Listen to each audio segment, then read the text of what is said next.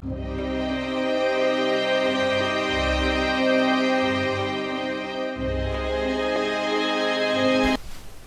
this is Don Zabalansky, and welcome to Colonial Metalsmithing.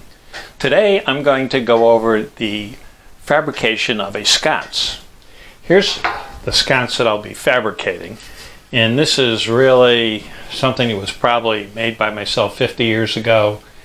I never really used it because it had a few deficiencies, so I just saved it as a pattern. And as you can see, it's what I call a heart sconce, obviously, because it has hearts on it. And one of the things that's challenging about this sconce is when you flute this edge, it has a tendency to distort the metal. And on top of that, when I put this swage bead in here, it also creates a distortion. So it's, always been my challenge to kind of get it so that it was in a continuous plane and looked, pretty decent that way. This has some issues in the way it was fabricated, only because of the tools and equipment that I had. Also, on this particular sconce, I didn't put the slotted candlestick holders in there. And if you look inside the candlesticks, you'll be able to see that they get plugged with wax. Now, what I'll use on these new approach is I use the slitted openings. A little bit more difficult to make because it's hard to bend something with this tight a radius without a lot of manual work. But the slitted ones allows you, and you'll see this later, to stick a knife in the slit and actually lift the candle out. Here the candle is so melted in place, probably the only way I could get it out is with a drill. This was made out of turn tin, and the one I'm going to make is going to be out of tin plate, which is steel, steel covered with tin. And this particular tin that I will be using is basically dipped tin. And the advantage of dipped tin is you get a nice heavy coating on it. And the other type of tin is plated tin, and that's kind of what you see on a tin can. And there's different levels of plating, but they can get it so thick that if you leave a tin can out for a couple of days, it will actually start to rust. Now here's the pattern that I made to go with this. And as you can see, the pattern has the knockouts for the hearts, and it has two holes here, and this is so that I can position the candlesticks precisely every time. And it's got little holes in the top, and this is so I can mark out the flutes. So when I crimp them, they're crimped evenly across the top. And it's got a couple of side holes, and I drill these so that I can mark the edges. So let's get going. And let me start with the piece that's been roughly cut out, and I'll lay it right up here and center it, and I'll scribe right around this.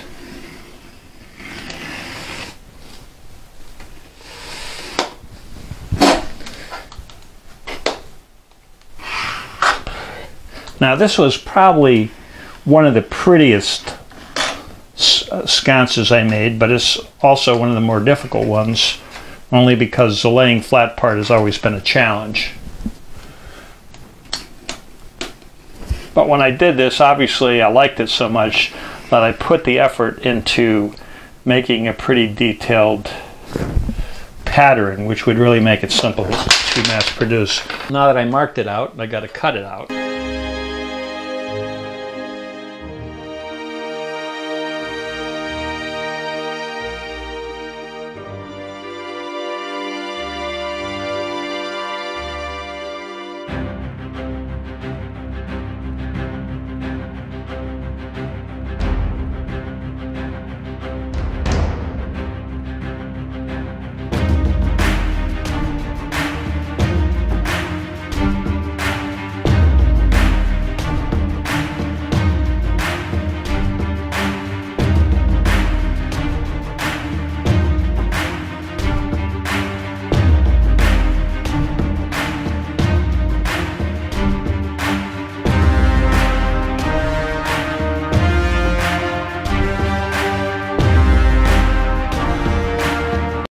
Okay, so there we have it. It's cut out. The 2 holes that I marked out for the candles are here, so that means this has to fold up so it's on the inside, not the outside. And it's a lot simpler than you think. I actually set it on a piece of wood. It could be any kind of wood. Okay, so now you're probably wondering how you put the holes in there for, and actually you punch them in, and I have to be careful that the way I normally do it now is I have the holes penetrating through and sticking out on the inside, and I'll show you what I mean by that. So that means I got to pound it from the back side, and I'm lining this up, and I'll put some weight on it again to hold it in place.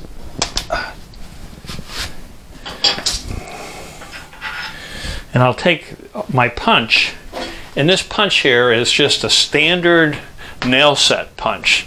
They come in three sizes depending on the size of nail you're trying to set. This is the smallest size. You can buy a set for less than 10 bucks at any big box store.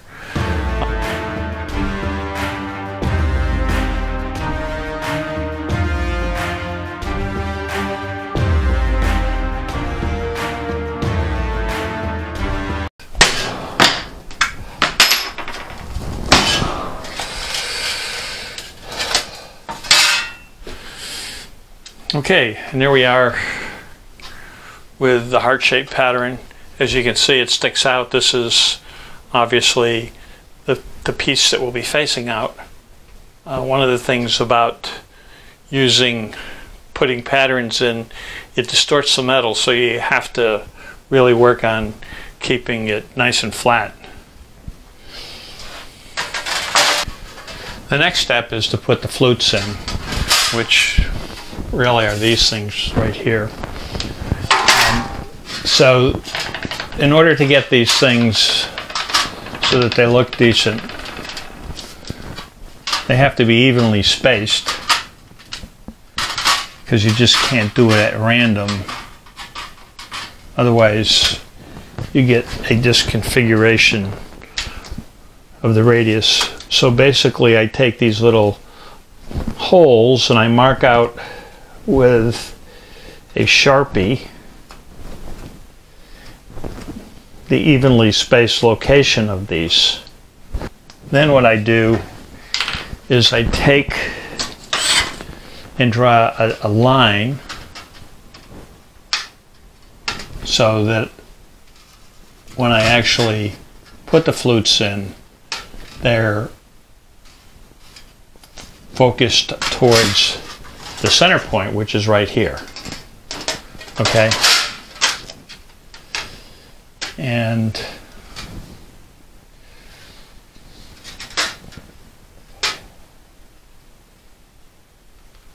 when I'm done, of course, I'll take some acetone and I'll just erase the line, which is pretty easy to do. Okay, so there you have them all focused towards the center point, which is right there. So here's my fluting tool. Basically, this was originally designed for downspouts. When you fit one downspout into another, you need to crimp it so that it actually fits, or reduce its diameter from this big to this big, and this will actually do that. And I'll start by crimping it partially, and I'll go over this in a couple of iterations, and I'll keep the blade of the crimping tool right on the tangent lines that I drew.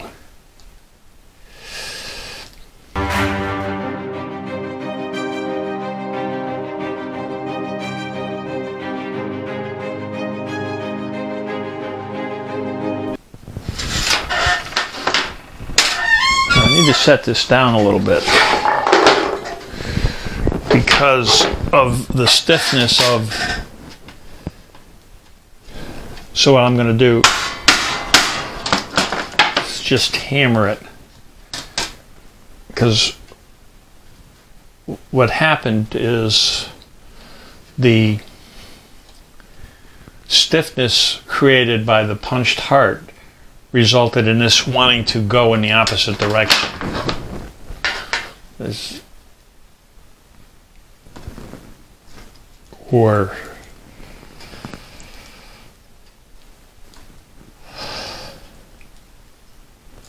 Okay, so you can see as I've gone around here, it's actually shrunk the top of this and pulled it in. And I'll continue doing that.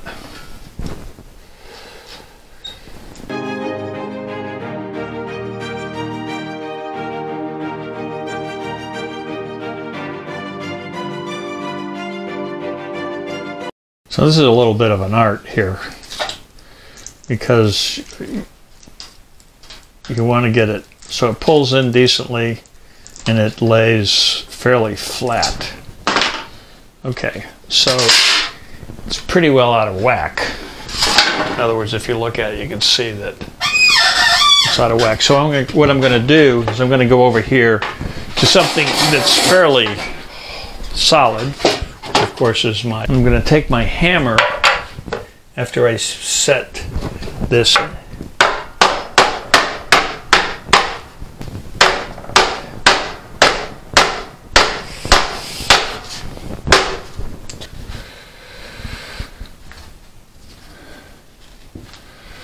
Okay, so there you go. That's about as good as you're going to get.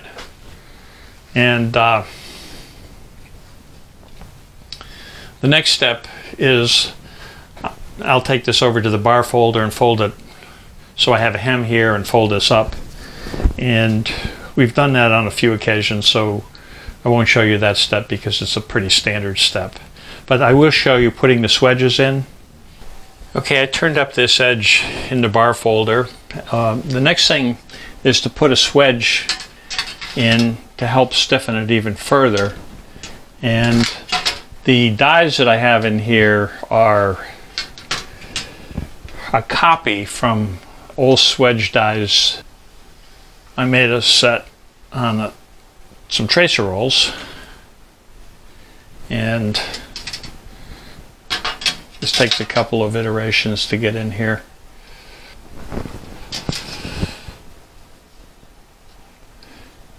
And there you have it. I bring it right to this point here because I'm going to fold the bottom up after I get done doing this step. Okay. So now that we have two of these done, the next thing we have to do is take and fold this up at the bottom. And to do that, we go to the box and pan brake, and I've adjusted the fingers so that they're about right, and I'll clamp it down.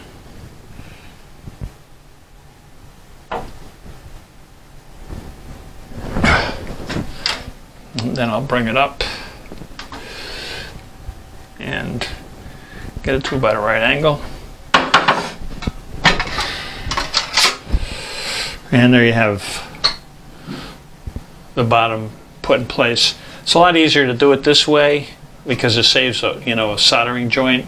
You don't have to hold it together, so this is the simplest way to do it. Okay, so here we have an almost complete sconce.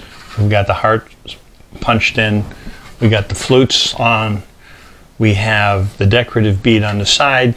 It is almost flat, but it will never be completely flat because of the design. Now we have to manufacture the two candlestick holders and put the front part on. So the way to manufacture the candlestick holders, and as I mentioned, I always make them at 7/8 of an inch, and they're what I'll call dog-eared. So I cut the corners off, and I cut the corners off a pretty simple way to do it. So The process is to take and actually hand roll these into as much of a cylinder as I can get, and it's an iterative process, and there's no other way of doing it because the problem is the rolls never go small enough to do this. You could also form them over steak by pounding them, but this here is a little bit more efficient and quicker. And now I'm rolling it around a 7/8 inch mandrel. Okay, the next step is to put on clamps, and these clamps I'll use to actually bring it into final diameter.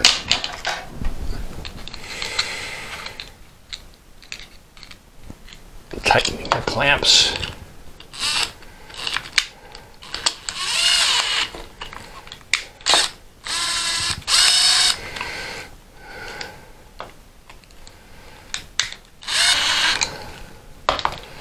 As you can see, it's slowly closing up. I'll put another one on to try to keep this equal, improve the perspective.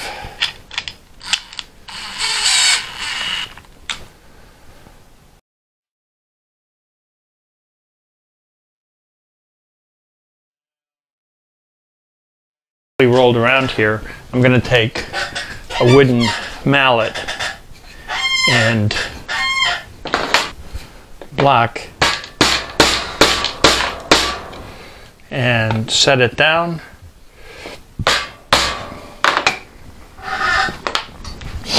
Then I'll take it off.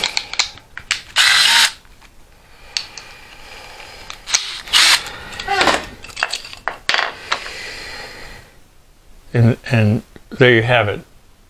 It's got the slit in. It's pretty close to round. Set it down so that it's flat, and this is always, this can,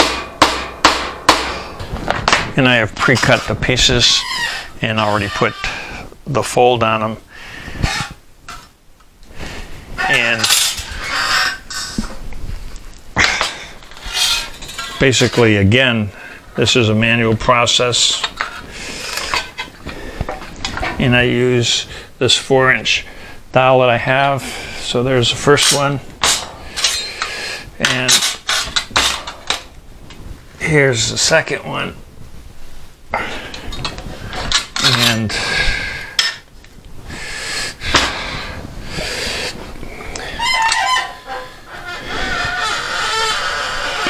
this is basically the configuration of the bottom of this.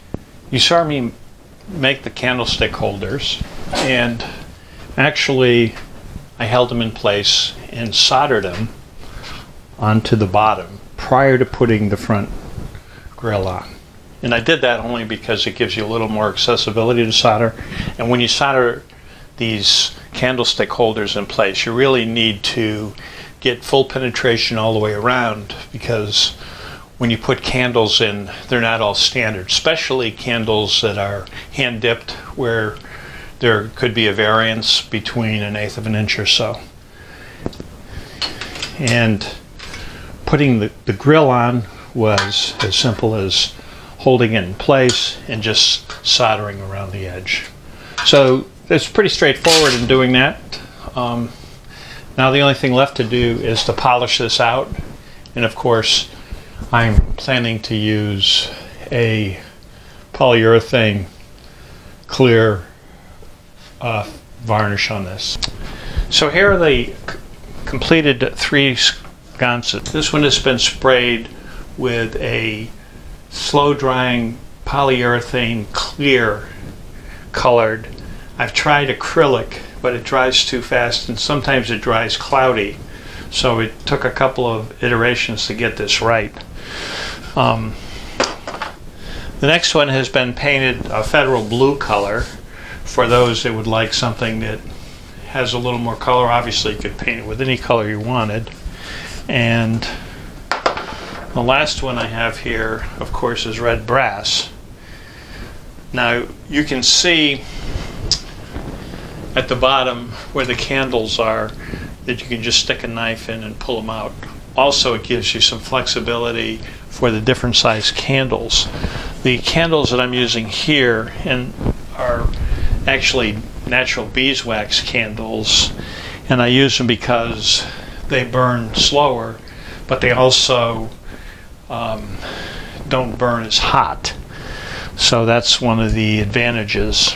This completes this episode of the sconces. I've probably made 4 other types of sconces. My next project will probably be something, will not be a sconce, but stay tuned. This is Colonial Metalsmithing. Nice seeing you. Hope to see you soon. Bye.